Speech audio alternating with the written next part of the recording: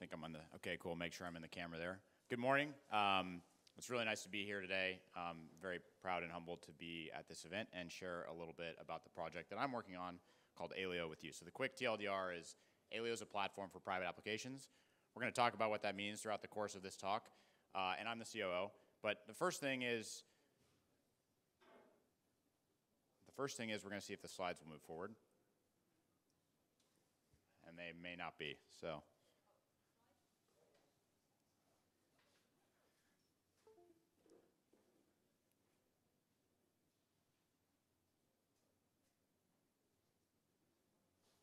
Okay, so that was the first thing. The second thing is we have to address something right up front because ZK EVMs, all the rage recently, lots of exciting announcements. And understandably so, there's this question of like, can we use zero-knowledge cryptography, which, by the way, I should have mentioned that Aleo is a project that's leveraging zero-knowledge cryptography quite heavily. So can you leverage zero-knowledge cryptography to build a better EVM effectively? So is Aleo a ZK EVM? No, it's not a ZK EVM. But what is a ZK EVM? At first, I thought I knew what that meant, but actually Vitalik, his recent blog post, he was just up here, but his recent blog post, it inspired me to change these slides a little bit because I learned from that blog post that the definition of a ZK EVM is a little bit broad, right? So it could mean a lot of different things, right? So this chart is not from Vitalik's blog post, it's from another great post that I've linked below. But you can see there's like the definition on the far right side of what the EVM or what Ethereum, the computing model of Ethereum kind of looks like. And you kind of have all these increasingly distant different projects that have implemented what people term as ZK EVMs in kind of different ways and increasingly distant in terms of compatibility. Although I would say, in addition to you have the arrow on the bottom that goes to compatibility, I would also put an arrow that ran the other way about performance, right? And so the TLDR is, at least today, so as far as we know, the closer you try and get to a ZK EVM model that emulates exactly the Ethereum model, you pay a quite heavy penalty in performance. So that's why we at Aleo decided to build a new model from the ground up with this exact use case in mind, a ZK VM.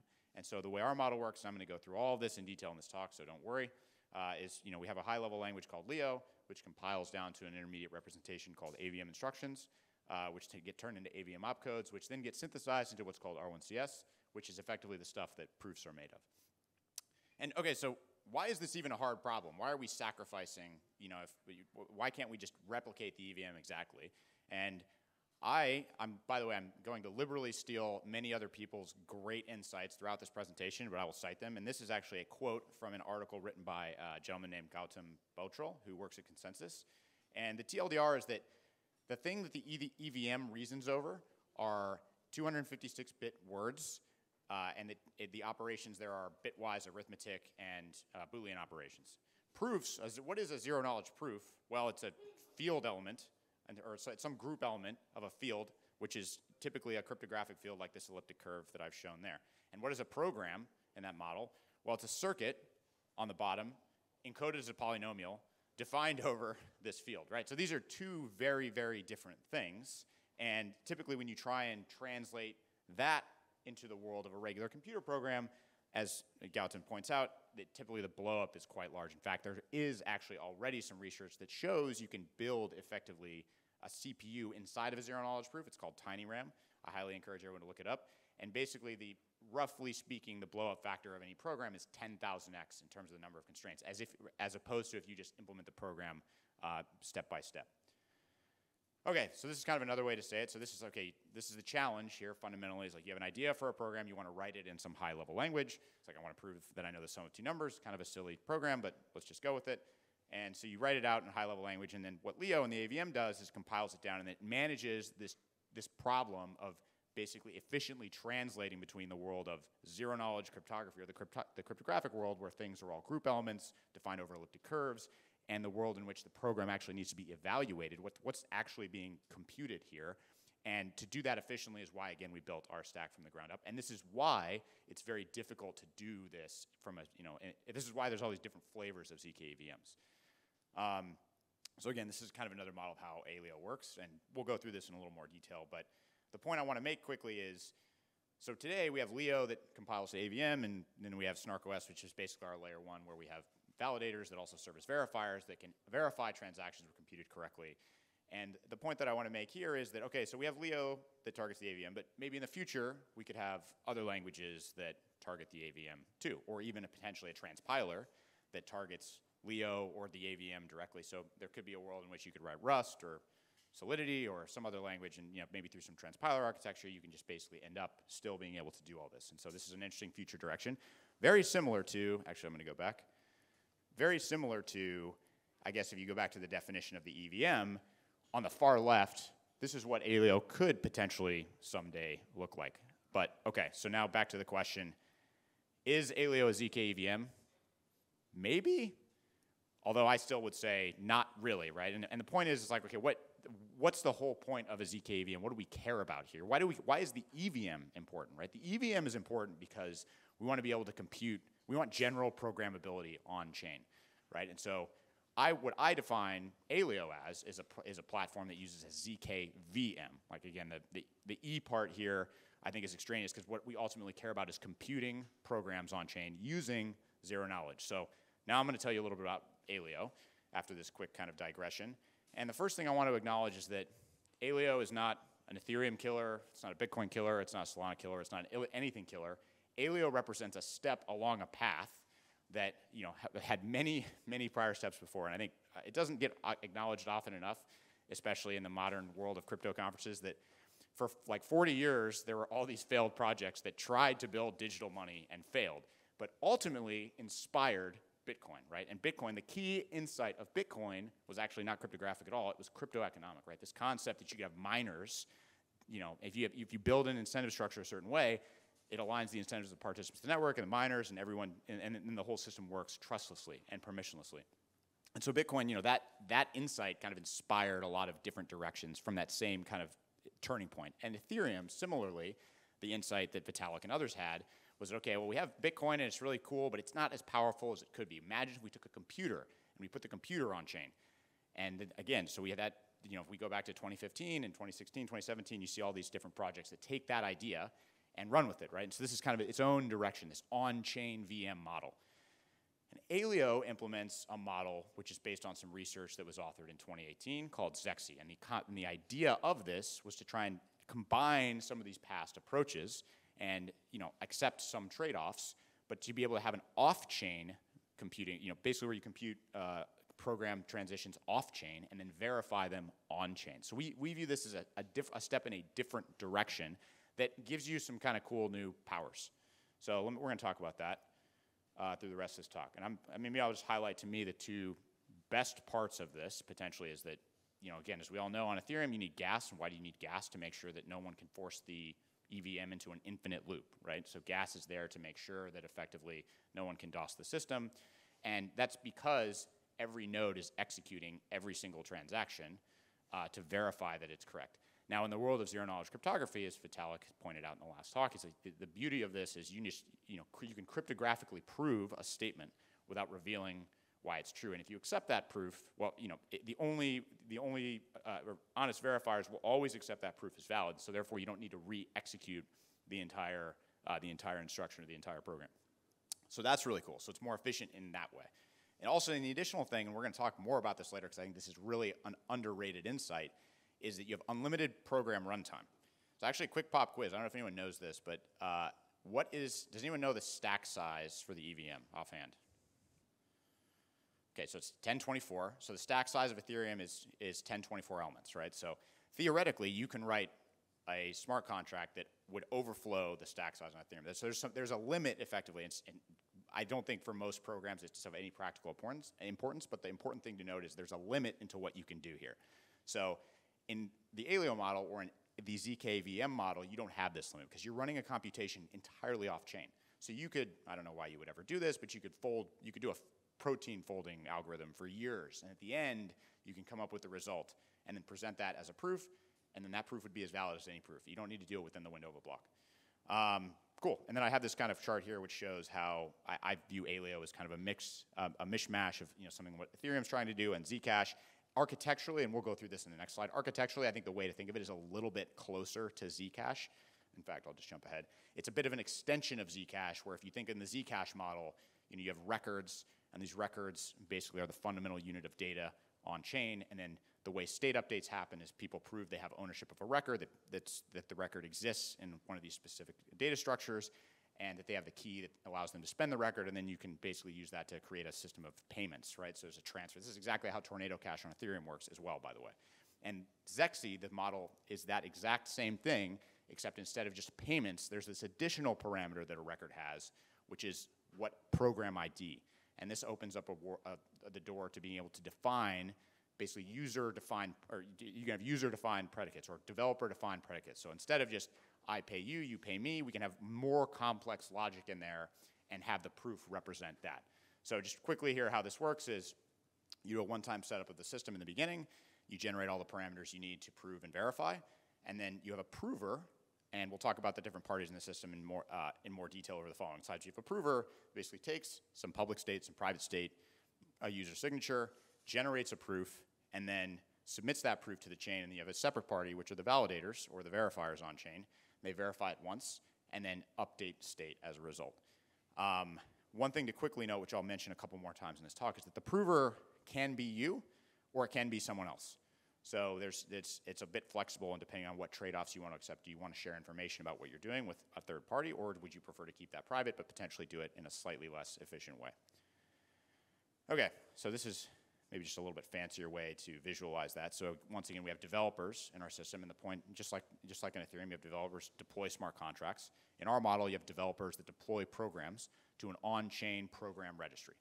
So we have our on-chain registry, developers deploy a program, and that program is the compiled AVM bytecode that corresponds to the logic that they wrote.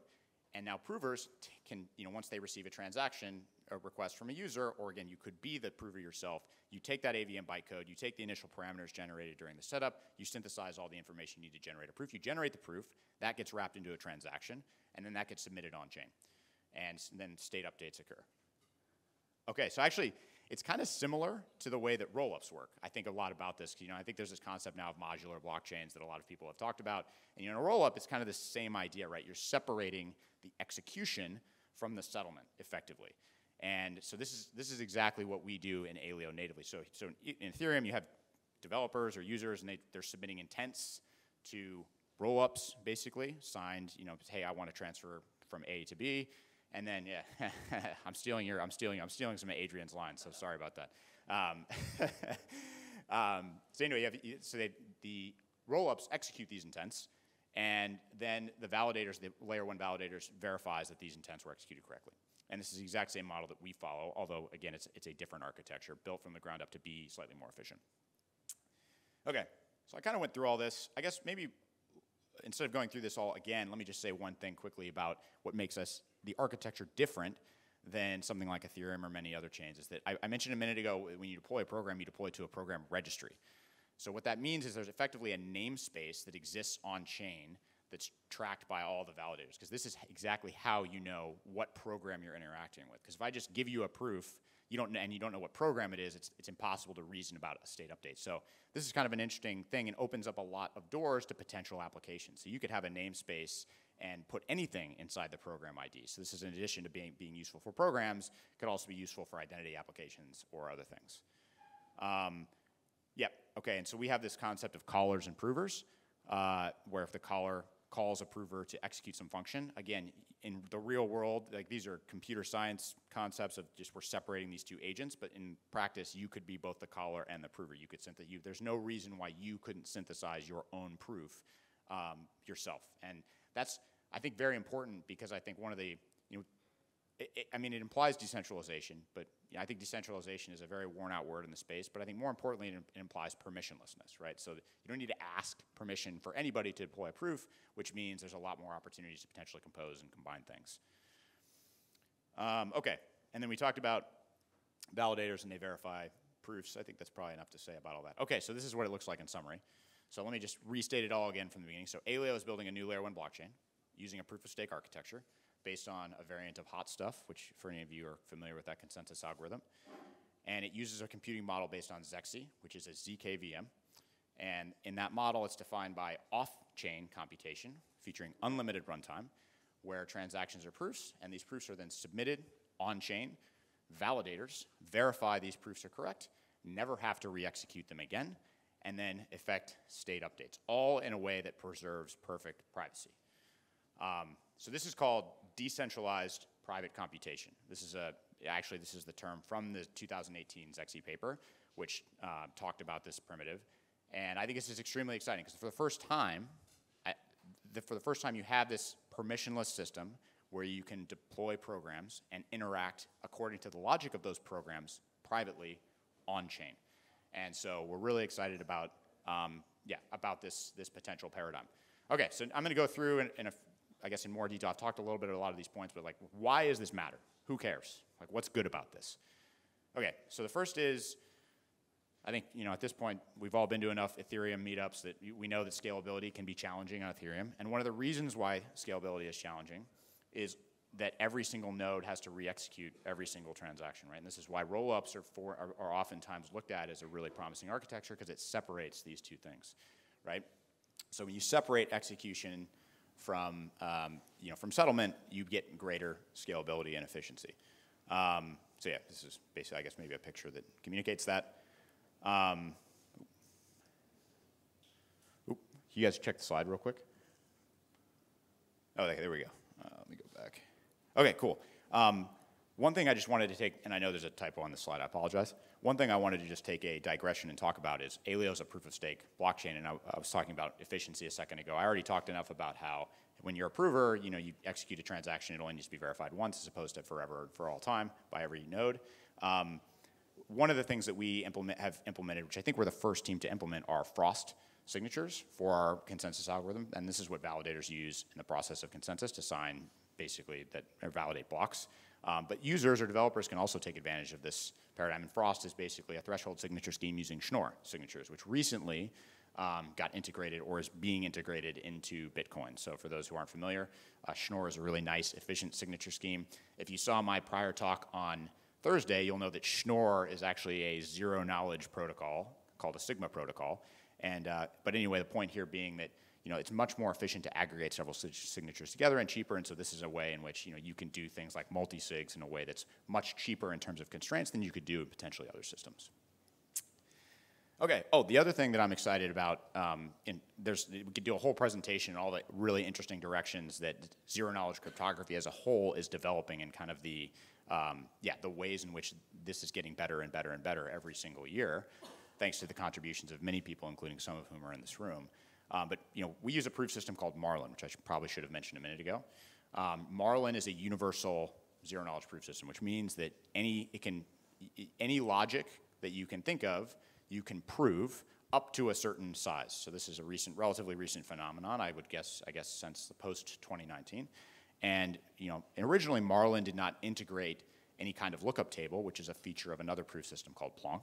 And so one of the things we're very excited about with what we're doing is we're integrating kind of the best of both approaches here, and we're taking the lookup tables from Plonk and we're integrating them into the Marlin proof system to get much greater efficiency than you could in another context. And why is this important? I guess for those of you who aren't familiar with Plonk and like why lookup tables help a lot, so there's certain I mentioned a while ago, there's like computers and how we reason about programs and bitwise, arithmetic and integers, and then there's cryptographic elements. To translate between those things for certain operations is really expensive. For example, Kachak hashing in Ethereum is very costly to do inside of a zero-knowledge proof because it's two different things. But you could implement a lookup table and make these. You could take the cost way down. So you can basically use it to pre-compute expensive functions, and then have that be much quicker or cheaper to prove. The other thing that this gives you is batch proving.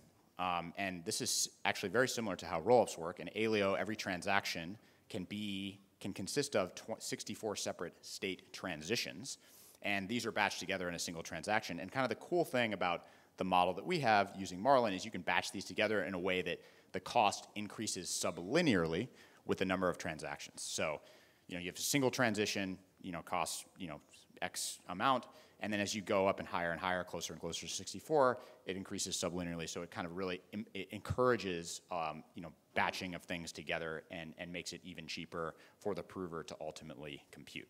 And I think the crossover point is basically a 4x reduction in prover time once you reach 4 transitions. Okay, moving along. So again, I wanted to go back to program runtime and why this is potentially cool and important. I gave a couple of examples, but another example that I think is really cool that no one has talked about before is using ML potentially to define some program logic. So you could imagine a world in which again, so and actually backing up, can you do ML on Ethereum, like a linear regression, for example?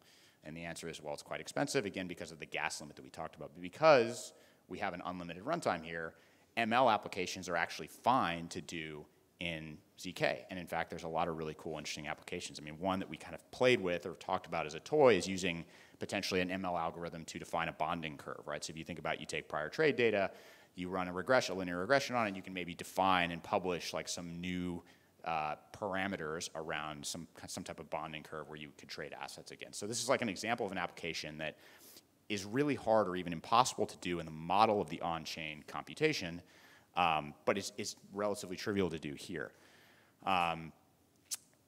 Cool, and yep, okay, I think I hit on this enough. The other thing is privacy. Privacy is an interesting topic in this space because a lot of people feel very differently about it.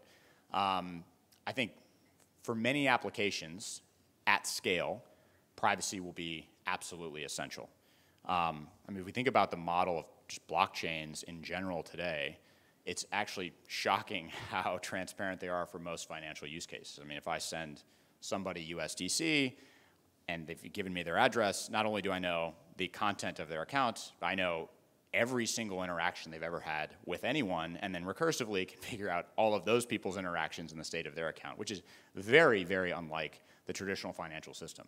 And I think as all of us in this industry think about bringing this to the world, it's incredibly important to keep in mind that privacy is going to be a really, really critical piece, especially for financial data that people really want to protect. And so I think it's why we built this in as a first-class citizen within our system. And importantly, in Aleo, and this is maybe a distinction from Zcash and actually from some of the lessons learned from that experience, in Zcash, privacy is opt-in. So and this is actually similar how to Ethereum and Tornado Cash work. So the Tornado Cash, actually let's use Tornado Cash because it's Ethereum related. So Tornado Cash, you have an anonymity set, which is basically everybody who's transferring funds on that platform. But that is a tiny, tiny fraction, typically, of all of the funds that get transferred overall on Ethereum. And I guess the TLDR on why this is important is the smaller your anonymity set, functionally, the worse your privacy. And conversely, the bigger the anonymity set, the more you can kind of mix things together, the better your privacy. And so in Aleo's model, we have this privacy by default. So privacy by default means every transaction is private.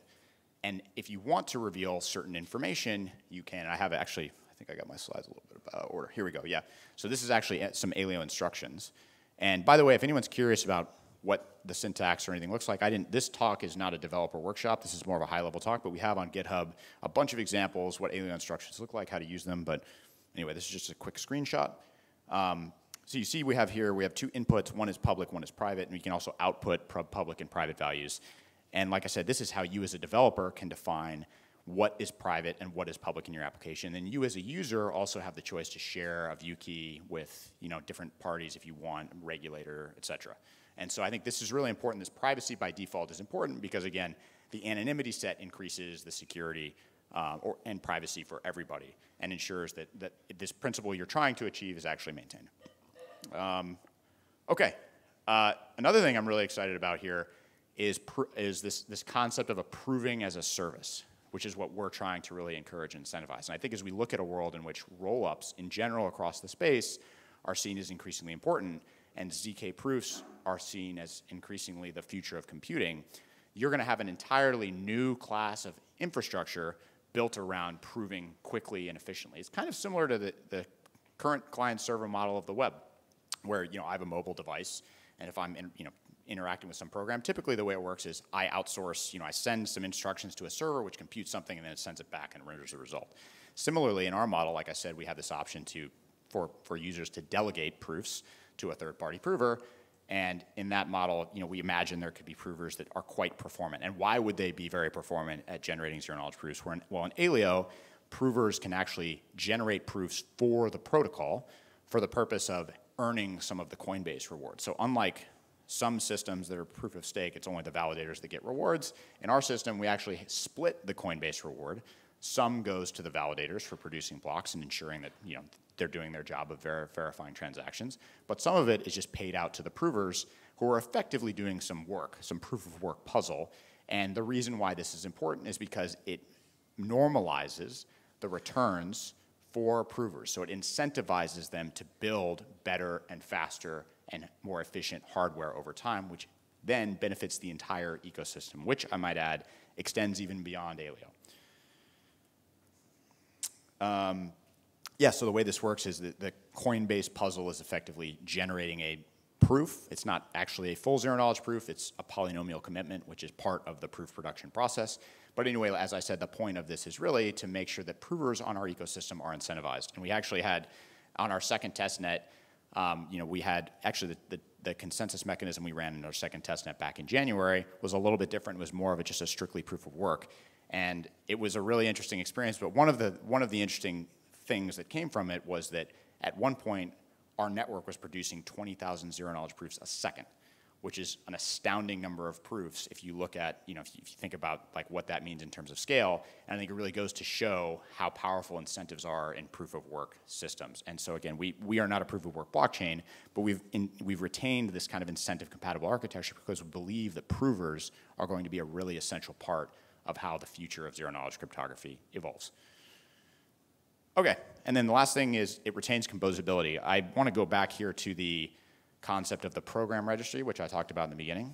And I mentioned this in one of our talks that I was giving last night, where it's always kind of funny to me to consider that, in Solidity, there's no way to import some program in like a library, similar to how you could do in Python or Rust or many other programming paradigms. You just import, someone else writes a code, writes code for, I don't know, a signature algorithm or factoring or something, and you don't want to rewrite or re-implement all that yourself, so you want to import this in a single line. You say import X library is typically the syntax.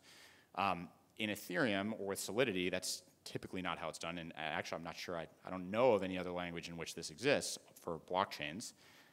Typically you have to copy and paste all of that program logic and put it in your smart contract. And for Aleo, we actually enable people to import programs from the program registry directly, and the compiler that we have basically figures out and inputs that it synthesizes those circuits directly into the compiled R1CS of the final program. And the cool thing about this is it retains composability. So you can take what different people have worked on, combine it into something new, which I think is one of the most powerful parts about crypto architectures in general. And then the second thing is you can potentially create a world in which micropayments to the writer or the creator of a library are possible, right? And this is, I think there's many, many examples of open source libraries that are very fundamentally important to the web in general, and the maintainers of those are highly undercompensated given that importance. And so we're kind of excited about this paradigm because we think it's a way where we can change that and make an incentive compatible model for people to do this really important work. Okay, I just told you all the reasons why Aleo is amazing and why zero knowledge is amazing. What is it not good for, you should be asking me. And the reality, and I'm going to use, again, I told you I'd steal liberally from a lot of other people's work. I highly recommend you read Vitalik's blog post about this. I can't remember the title, but it was 3 or 4 ago, where he talks about zero knowledge proof applications. And one of the things that he mentions in that in that blog post, which I entirely agree with, is that it's difficult to create applications that require concurrent access of the same state at the same time. So, Uniswap, for example, is not impossible in this paradigm, but it's also not simple. Like, there's a lot of assumptions that go into it, and maybe this is an example of an application that is better on a transparent blockchain like an Ethereum or Celo or something like that. And this is why I go back to say, and my personal belief is, there's going to be many architectures that are purpose-built for different things at the product or user level. And so you'll have these different ecosystems in the future. And again, I think at the lower levels, different protocols are making different trade-offs. And so this is one of the things that is a trade-off that you make when you're using zero-knowledge cryptography. Now, one of the cool things about cryptography is there's other primitives, one of which Vitalik mentioned in his prior talk, like multi-party computation. I'm sure Adrian's going to talk about fully homomorphic encryption. There's other things, other tools we have in the toolkit that can potentially solve this problem. And we're at the beginning of the potential for this technology, and I'm extremely excited to see how things continue to develop there. Okay, and so I'm quickly going to, I should quickly mention that we had a test net that ran in January. We're launching our mainnet in December. Between now and then, we're running a testnet 3, which is the final kind of burn-in for our network. We just launched last week. The initial phase is focused on developers deploying programs. So if any of you are interested in this, highly encourage you to go to our GitHub at Aleo HQ. You can download all the repos. You can get a feel for what writing programs in Leo and the AVM is like, deploy those programs to chain, and we're incentivizing this process, and we'll be releasing some details in a blog over the coming days. But this is what we consider the first phase of our third testnet. The second phase is where we really open it up to provers. I mentioned a minute ago we have this coin-based puzzle that provers can participate in to earn credits, and this will be the focus of the second phase. So we want people, and potentially, for anyone in this room who is an Ethereum miner, who might be facing a situation where your GPUs might not be that useful anymore, you can take those GPUs and prove on Aleo to help earn, or to earn coin-based rewards, and then potentially with those rewards participate in the third phase, where we have validators, and who are, again, as I mentioned, we have this proof of stake consensus. So with the tokens that you've earned as a prover, you can participate as a validator, help construct blocks, and verify transactions. And with that, we'll take from the third phase, we'll go right into our mainnet launch plan for the end of the year. Okay, cool. I want to end, I have 2 slides left. I want to end on and say a couple things, because this is an Ethereum meetup, and I want to talk about a couple, and I guess I should say, I myself, even though I'm working at Aleo, consider myself to be a member of the Ethereum community, have been for a long time. And there's other things that I work on and we work on at Aleo that I think are relevant for anyone and in the Ethereum community or beyond. And one of them is zPrize. zPrize is focused on accelerating hardware for zero-knowledge proofs and ZK snarks. So an effort that Aleo is part of, but it also includes 20 different teams from across the ecosystem, including Anoma, many others, Polygon as well. And this is really exciting because I think one of the things that people don't realize about the progress of the web is that one of the big turning points was adding in cryptographic instructions into Intel chips to make HTTPS faster from a human standpoint. So I remember a day or a time when I was much younger that to load an HTTPS website it felt a lot longer than it does today, and that was because these cryptographic operations that you need to perform when you're doing an HTTPS request as opposed to an HTTP request are much more expensive. And when Intel baked those directly into the CPU, that reduced the human time cost tremendously. And I'm hoping, I feel, and you already can see with the number of startups that are starting focused on ZK hardware, that this is the direction of zero-knowledge proofs too. So even though we have kind of this, it's expensive to compute these proofs in kind of the typical complexity model, in real-world human time, you can reduce that time tremendously by advancing and increasing the sophistication of hardware. And we're already seeing the progress. I mean, even in the last 10 years, it's astounding. If you look at Zcash, Zcash transactions used to take a minute or more, and now it's easily sub-second, right? And Aleo, similarly, transactions take sub-second. And with specialized hardware, we can take that even further. So this is an effort I'm really excited about. This is, by the way, I should say a little more about this. So the zPrize is a competition where 70 different teams from around the world are competing to solve these problems that are kind of really important with regard to generating zero-knowledge proofs on different hardware platforms, on servers for provers as a service, on clients, and on mobile phones. So all of the work is going to be open sourced when the conclusion ends in October, and I'm really excited to share a little bit more about it at that time. The other thing I wanted to tell you is I glossed over this in the beginning of the talk, but Aleo relies on ZK snarks, which require trusted setup.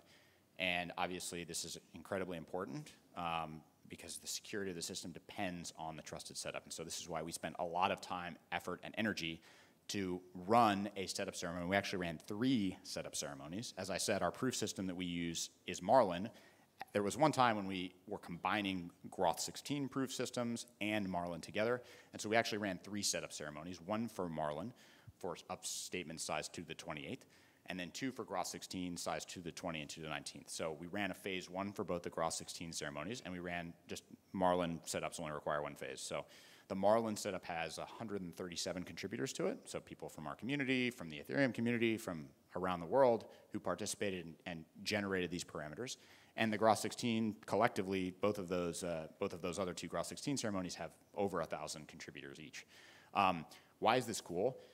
Well, there's no reason why anyone else can't use these setup parameters for their own zero-knowledge projects. So it doesn't have to be on Aleo, it can be on Ethereum, it can be anywhere. You can use any of the parameters that we generated, and you can take those and you can build your own circuits without having to redo a trusted setup yourself. And if you want to see, you can see Aleo or setup.aleo.org. You can see all the information about who attested to contributing and get a sense for how, in my opinion, the way to assess the security of these things is how many people contributed. And I'm pretty happy to say that we have the largest setup that I know of in history for crypto.